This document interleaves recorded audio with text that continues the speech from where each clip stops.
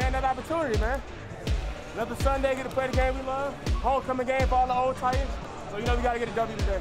This will be a big challenge today that the Titans need to answer. Winston fires over the middle, intercepted. Butler throws left side, going for Sharp. Tajay caught it. Touchdown! Titans! No, sir! Darrell Casey sells out to make the play. Tannehill looking, firing. A.J. Brown. Touchdown! Titans! What an amazing team win. Once again, offense, defense, special teams, complete game, got a W, win.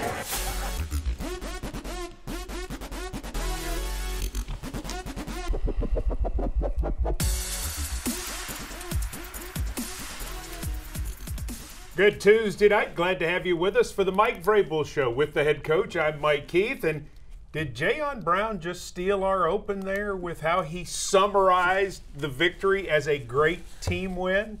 You know, Jayon, he's in all the team meetings, so he's paying attention to the complementary football that we need to play. We try to win the game in all three phases and have everybody do something that's going to help us get a win. All right, let's take a look at Mike Vrabel's six-pack. And Titans are already on the board with a takeaway and a touchdown pass when it's time to intercept Jameis Winston. He drops to throw, but he finds Malcolm Butler. Yeah, we got him back on track there, 2nd and 13 there. We run a little simulated pressure, kind of change it up on him a little bit. And I'm not sure if there was a mistake, but he kind of airmailed him. I didn't know if the receiver was supposed to keep running the seam, but Malcolm was able to catch it and get that ball tucked away and go try to score. But our offense was able to punch it in after that. It's always great when you catch the ones they throw you. It's hard enough in this league. So hopefully when they throw it to you, you got to catch it. 13th career interception for Malcolm Butler. 2 plays later, Coach, well, he already let you know the Titans are able to cash it in with a touchdown pass. Yep, and just a little fade route there, something that we've been working on. Ryan gets up and down on it, gives Tajay a good place to go catch the ball. He kind of holds him off a little bit, and then able to show his hands late there for a great catch. Great body control, and then the catch survives the ground. And it ended up being a huge play for us.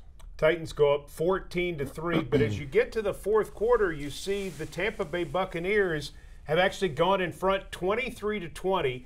The Titans have to drive 90 yards for the go-ahead score, and you go to the rookie. Yep, and we got Ryan. Ryan got us in the right play there. Blitz zero check.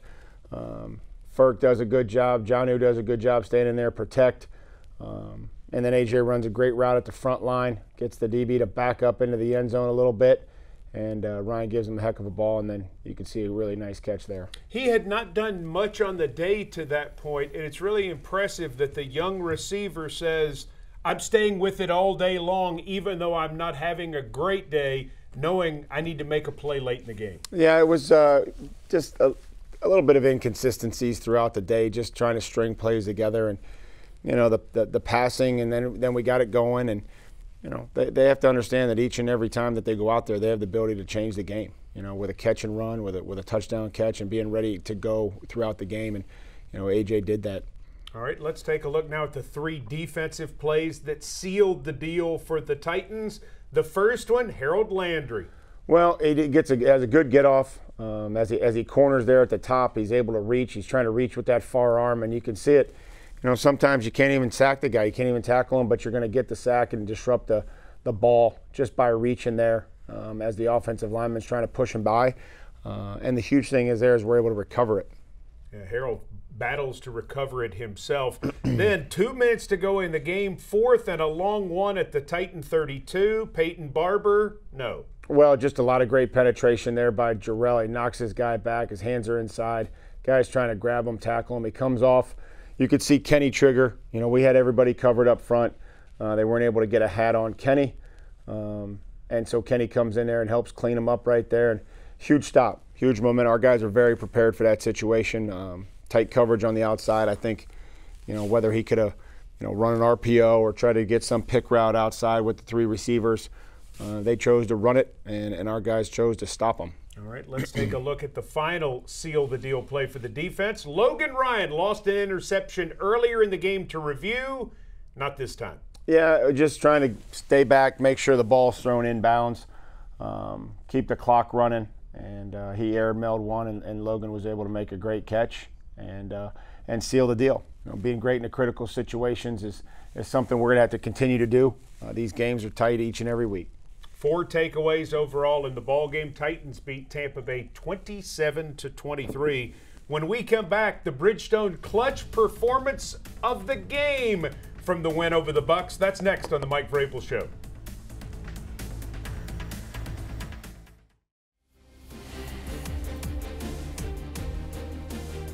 Bridgestone clutch performance of the game. Titans facing the #1 run defense in the NFL, backed up to their own one in the first quarter, and here you come with the big back. Yeah, it's a tough place to be against any team, especially this one with the guys that they have inside, Vita and Sue.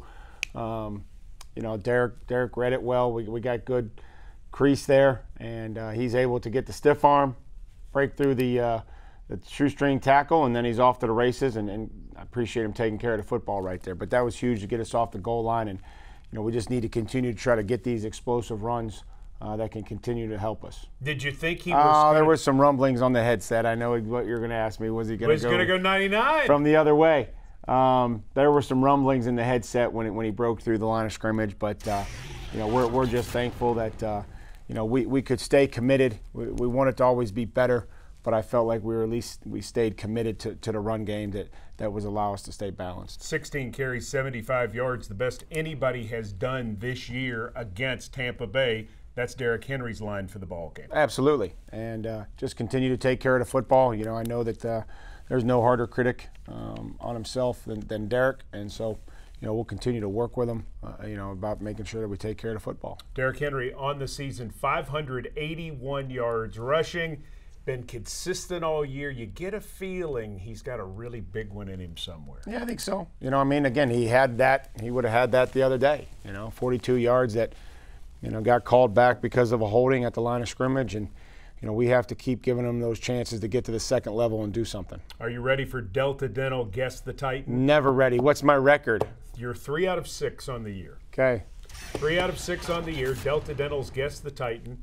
A picture of a young Titans player. I think this may be the easiest one so far. Now, you can't say it yet. So you get the answers on your script? Yeah, I do. Right, I have to know. It's important to know. Indeed. We've got more with Coach Mike Vrabel coming up, including our Geico Gladiator, Logan Ryan. Stay with us. Maybe a defensive guy.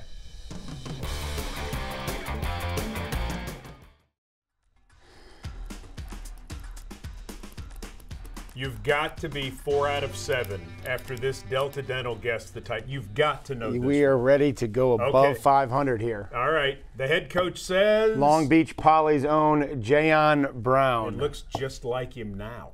Good to have him back in the lineup. You know what? There were some really nice plays out there on the edge, the perimeter, to try to get the back there. I thought that the play on the goal line, you know, not backing up into the goal line. There it is, cutting the guy right there. You know, going with the correct arm. You know, those are great to see. You know, so many times guys, you know, when AJ caught his touchdown pass, you know, the defender was 3 yards into the end zone. You know, we got to catch him at the front of the end zone and make sure now that we're tackling using the sidelines. And that was great to see on those quick outlet passes. Jayon running out there and doing a great job of covering. Do you have a more aware football player than Jayon Brown? You know, there may be guys. I think Kevin Byard's a very aware player. I Sure. think Logan Ryan's a very aware player. I think Jarrell Casey is probably one of the more aware defensive linemen that I've been around as far as formations, backfield sets, things that he's looking for that can help him. And we're continuing to ask Jayon to be a leader for us on that defense and to communicate with guys and help them do their job better. He had played only 3 snaps in the previous 2 games. It was great to have Jayon Brown back in there. Speaking of playing snaps, what about the secondary? All of them went the entire way in the win over Tampa Bay on Sunday. Our Amy Wells is standing by with one of those gentlemen who played 83 snaps. as it's time for our Geico Gladiator of the game this week, number 26, Logan Ryan. Logan, you played all 83 defensive snaps against the Buccaneers. So this is going to sound like kind of a uninformed question, but are you tired? Are you sore? Yeah, I'm sore. It was a tiring, emotional game, back-to-back, really emotional weeks. We needed these wins. We got back to 500, and you always feel a little better after a victory. When you were going through your career, at what point did you really learn how to recover well? I think that's something that's always learning. I think this year I'm more scheduled where before I would go on what I feel, if I need a massage on this day or something, it's how my body's feeling. Now that stuff is set in stone. I have the same exact Monday, Tuesday, Wednesday. It's Groundhog's Day for me every week, and I think that allows my body to prepare a lot better. And it takes 7 years to learn that, and I'm always going to add things as I go on. How would you describe your position within this Titans defense? I mean, you're the designated nickel guy, but you're not rotating off the field at all. As we said, you played every defensive snap last week. I don't know. I think nickel's kind of an old word. A lot of teams have multiple receivers, and I'm just able to cover multiple guys. I mean, I think I play the best position for the best defensive coordinator in football in Dean Pease, and he moves me around and allows me to make plays. So I like to be a playmaker. I'll put it as a playmaker. Is that a lot different than when you first started your career and there were more designated roles? Yeah, football is changing. It's more athletes on the field, smaller, faster guys. You need guys that can cover, and you need guys that can tackle. And we're able to be more versatile because we have versatile players in our defense. That gives us an advantage on offenses. So throughout my career, I always had to move around, whatever the team needed me to do. And I didn't always like it. I thought it was hard to learn different positions year in and year out. But now I feel like I have a lot of tools in my belt and be able to do a little bit of it all. You have 3.5 sacks, which is more than any DB in the league right now. Why are you so good at getting to the quarterback? I got a good team around me, good players, a great system with Dean Pease, and they asked me to blitz a lot, and I just try to be productive with my numbers called. So I really think it's the people around me that allow me to make some of these plays. Getting that interception later in the game, you've had a lot this year already. You've had 3. What have you done differently to be so successful getting these interceptions game after game? A lot of film study. Obviously last year, coming off a broken leg, I worked really hard. I think everyone knows me, knows how hard I work at it, and just really ready for the opportunities. You never know when interceptions are going to come. I mean, Kevin caught one off a guy's back a couple weeks ago, so you never know. You just got to be ready for it. And God has been good to me, and the ball's been coming my way, and I've been able to make plays on the ball. 8 games under your belt. What has surprised you the most about this Titans defense so far? We got a lot of resiliency. It didn't always go as planned for us this season so far, and we were able to scratch and claw. We got a really good locker room, which I knew about, and the games are always tough, which I knew about. But we're finding ways to win on defense, finding ways to close games out, and we got a long way to go. It's a marathon. We're only halfway through it, so not too much surprised me. I just knew that we have a tough, resilient group, and it's really showing.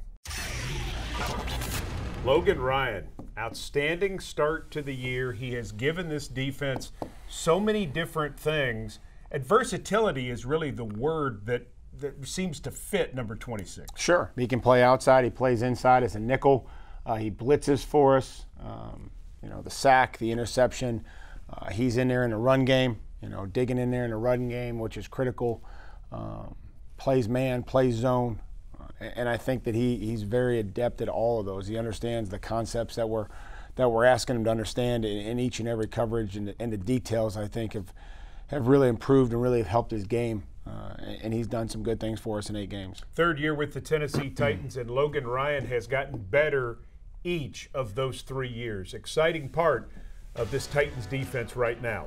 When we come back, well, we've got a Fireball flashback. We're going to head out to the grill, and we're going to tell you about a very special Titans Parents Clinic if your youngster plays football. That and more coming up on The Mike Vrabel Show.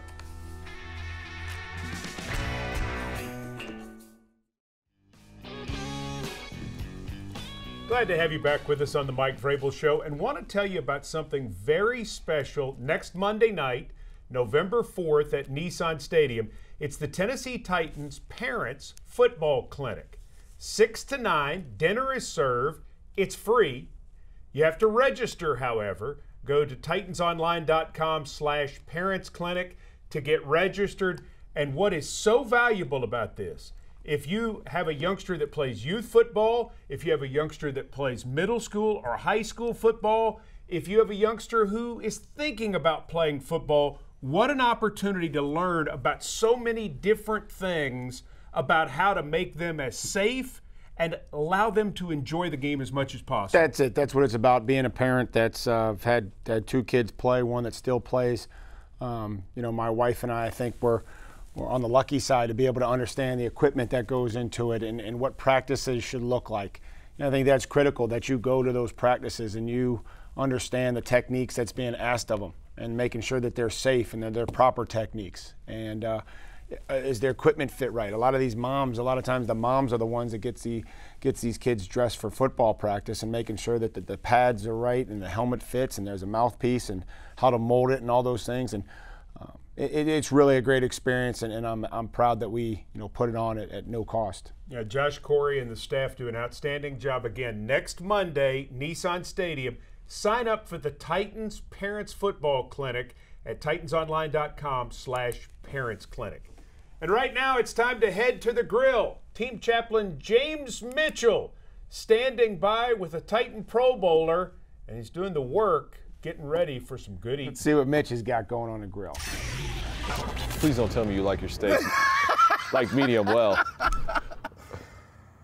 I'm willing to try anything with you, Brett. I trust you. You're a medium well kind of guy? I trust you, Brett. This will be a good experience. All right. We got some flank steak here, which is pretty good on the grill. You get skirt steak, flank steak. Over the years, I've learned how to cook certain meats based on how bad I've burned them or butchered them. You get some good marinade like this, and you let it sit in a Ziploc bag overnight. Oh yeah. Oh, so good. So I'm gonna take this and kind of slap it over a little bit. Oh, you hear that sizzle. Ooh. Medium rare, Mitch. I can't wait to try. Medium rare. So have you taught the oldest boy how to grill yet? A little bit. Yeah, not too much, but that's, I think he just turned 10, and I think it's time to start having some good conversations about the grill. Well, if he needs Uncle Mitch to come over and cut up some bologna.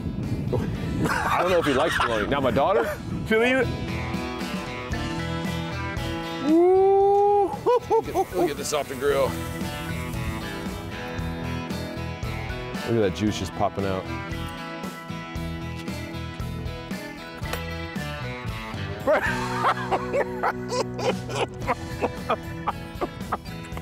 Well, there goes my dinner tonight.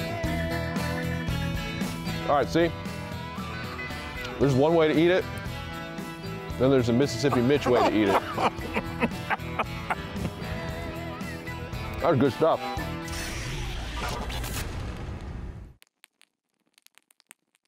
"16 men have started at quarterback for this organization since we became the Tennessee Titans. We'll leave out current Titans quarterbacks Ryan Tannehill and Marcus Mariota to focus on the other 14.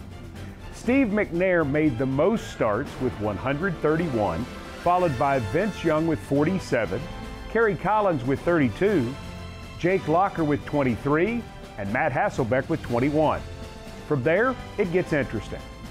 Zach Bettenberger and Billy Volek both started 10 games at quarterback for the Titans. Ryan Fitzpatrick made 9 starts. Neil O'Donnell started 8 games. The next bunch is led by Charlie Whitehurst with 5 starts, Blaine Gabbert with 3, and Matt Castle with 2. The 2 remaining only started 1 game apiece. Matt Mock started the 2005 season finale in Jacksonville, and Rusty Smith got the start at Houston in 2010. Time to get back over 500. Titans on their way to Carolina. Mike Vrabel's keys to success. Well, you got to stop Christian McCaffrey. He's fantastic. Yeah. You got to stop the run. I mean, this guy is almost 1,100 yards by himself. I mean, he's second in the NFL in all-purpose yards. He runs it inside. He runs it outside. They're creating matchups with him and empty and coming out of the backfield.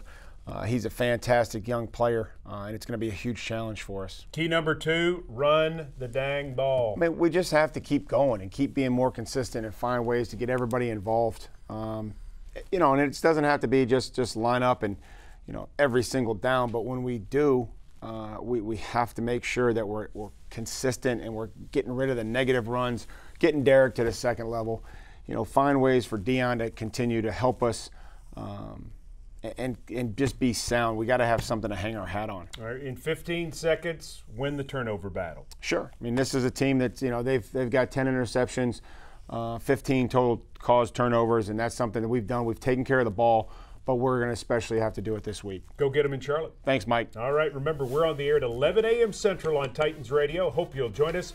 For Mike Vrabel, Mike Keith says, thanks for being with us. Good night, everybody.